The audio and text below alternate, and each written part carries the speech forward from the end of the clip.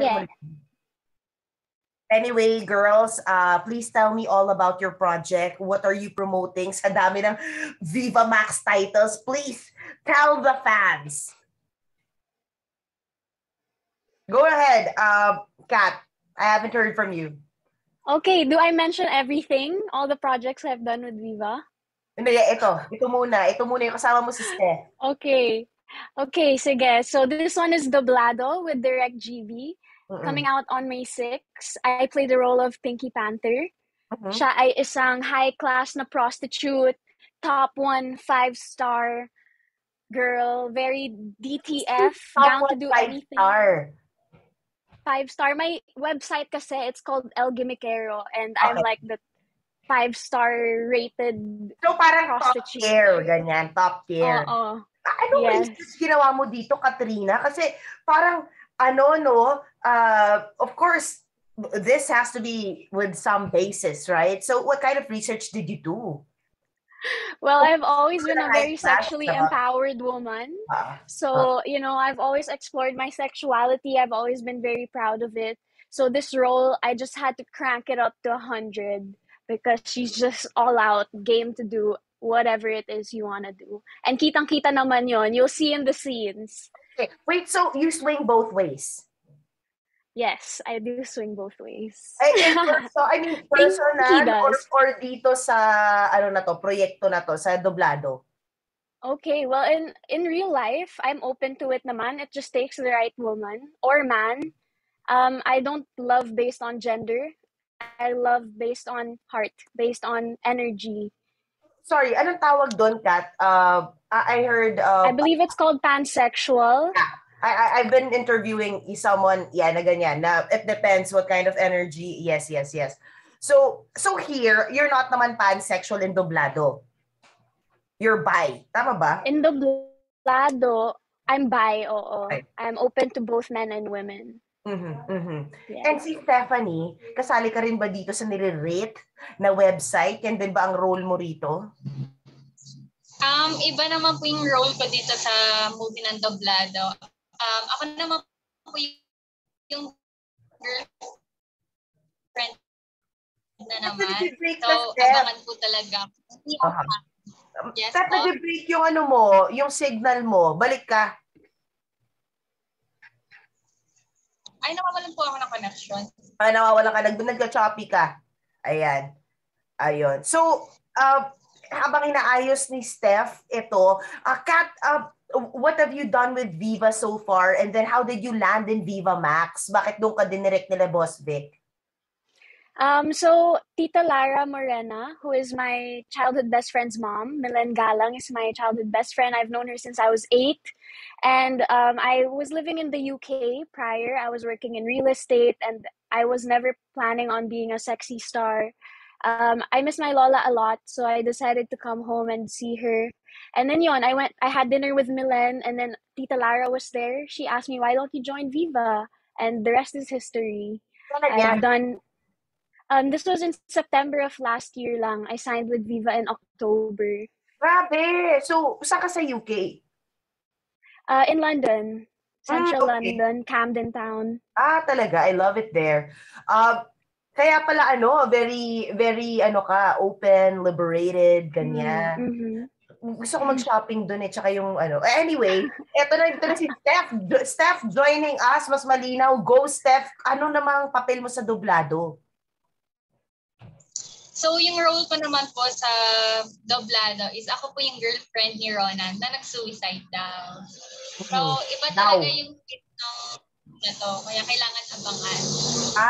Si Steph, parang nasa lock-in din siya ngayon and I heard Viva's doing a couple of titles in just 3 months. Sobrang dami nun for the fans to consume. How did you two prepare for it? Lalo na si Steph galing din kay Lara Morena, di ba? Alaga din ni Tita Lara. Well, yung pag-prepare ko naman po sa mga ganitong movie po is nandiyan naman po si Tita Lara na i-guide po kami na before kami mag-lock-in shoot, kailangan ready po kami, alam po namin yung script namin, memorize namin. So, wino-workshop po talaga kami ni Tita Lara bawat movie po na papasukan namin or gagawin. Magkakilala na kayong dalawa, Steph at Katrina, prior to joining VivaMax? Yeah, I met Steph. Si Steph actually yung una kong nakilala na sa kanilang Raz sisters. Siya yung una kong nakilala nung dinner na yon when Tita Lara asked me to join Viva. Yes. Kat, what was your life like in UK? Hindi ka ba na shortchange? Kasi iba rin yung pace ng ng Philippine showbiz. And then upon going home sa bansa, usually, 'di ba, if you're from the UK, pag umuwi ka, 'di ba, usually reunion muna, pero mukhang sinaba ka agad ng tita mo sa trabaho. Yes, well, I don't have a lot of family here in the Philippines. My sister is in the UK, my mom is in the US, my lola is in the province now. So when I first arrived, I was spending a lot of time with my lola, and you get breaks naman between shoots. So between those, I get to spend time with her. Hindi naman all work all the time. Hindi naman, Steph, your sisters, di ba? Sila Angela, etc. And with Kat joining the fleet, di ba? Itong tropa nyo, itong grupo ninyo.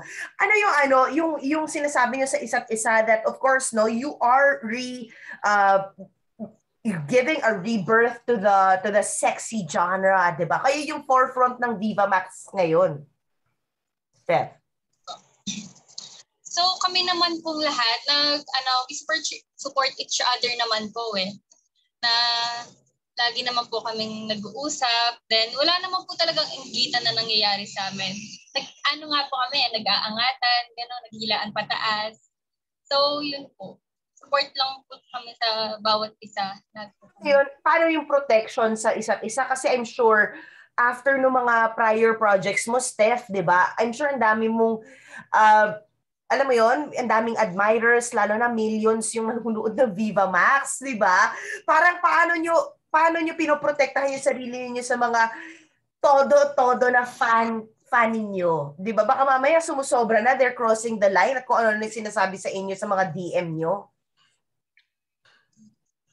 So sa mga ganong tao naman po, kasi kami, hinahayaan lang po namin Pero kung kinikilala din po talaga namin kung sino po talaga yung totoong sumusuporta sa amin, sa mga fans.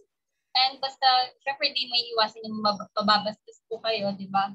So, yun po, nahayaan lang po talaga namin. So, di po kami nagpapa-apektado kahit minsan, syempre, yung mga mismo kakilala mo, sila nagbabash sa'yo, kaya gano'n po. So, dinededman na lang po namin. Ayan. Basta kami So ito, bukod dito, Steph, sa doblado, ano pa yung niline up? Ano yung mga proyekto mo? Alin sa mga 20 i-release dun yung sayo ng VivaMax? Sa ka pa niline up? Ano pa mga project mo bukod sa doblado? Ito pong ginagawa namin po is Girl Friday po, directed by Joel Lamahan po. Wow! Ikaw naman, Katrina, Kat. We're filming High on Sex again with Direct GB. I have Live Scream with Direct Percy Intalan. I have Virgin Forest with Direct Brillante Mendoza. Wow. So I have a few coming up. Super excited. Nice. But will this be your first doblado? Your first debut, Kat? Or have I missed a title in VivaMax that I haven't interviewed? I was in Adarna Gang. Okay. Well. Yeah. Pero hindi pa kita hindi ka pa nag-promote noon, sila pa lang yon. Colleen, sila po yung mga in-interview ko doon. But anyway, girls, all the best with you, and I hope na talaga makita ko kayo in person, 'di ba? Since things are opening up, and enjoy your taping, enjoy your work. Congratulations. Thank you, girls. Thank you so much. Have a great day.